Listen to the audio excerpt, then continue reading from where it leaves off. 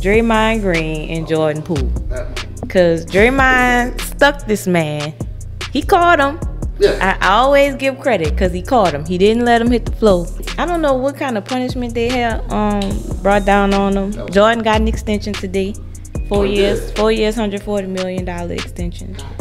So he ain't going nowhere. I mean, you punch me like that, I'm calling 911 when I get up. Because first off, I don't want to get hit like that again. So I'm calling 911 and you're going to jail. I'm sorry. Jordan two-hand pushed him before he stuck him. But you got to understand where Draymond came from. Draymond came from a far distance. Draymond, as a teammate, not expecting his teammate to punch on him like that. So it's like, hey, back up from my face. You feel what I'm saying? Because you in my face now. You two-hand push somebody, you got to be ready. So Draymond quote said, he's on Jordan Poole rookie year. A lot of the veterans was coming on the team complaining to Draymond about Jordan's mouth.